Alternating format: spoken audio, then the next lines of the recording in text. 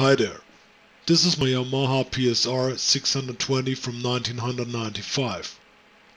It originally came with this floppy disk drive from Matsushita Electronics.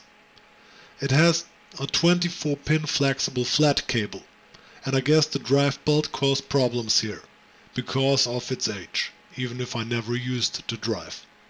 If you install a new floppy drive or want to go ahead for an USB floppy emulator, of course you need the original rails here.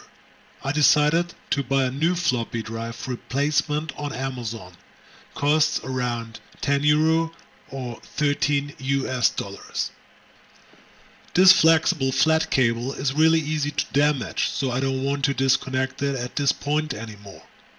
But what you need is this 24-pin to 34-pin adapter with the power cable for PC standard.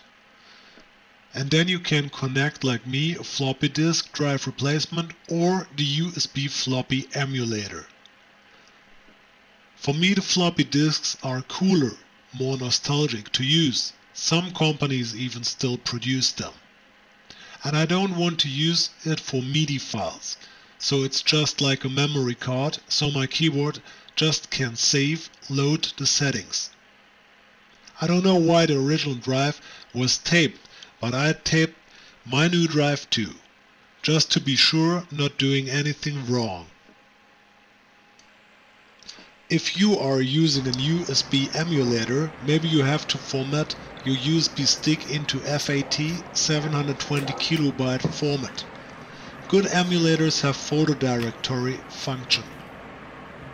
If you're using a real floppy disk like me, tape the other hole, because the PSR 620 only read DD disks with 720 kilobyte.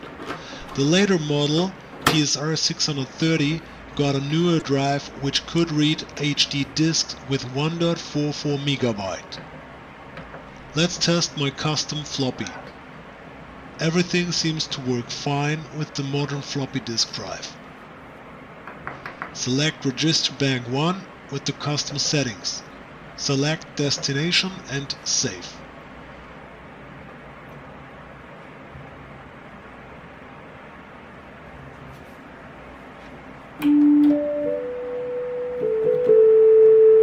Everything works fine.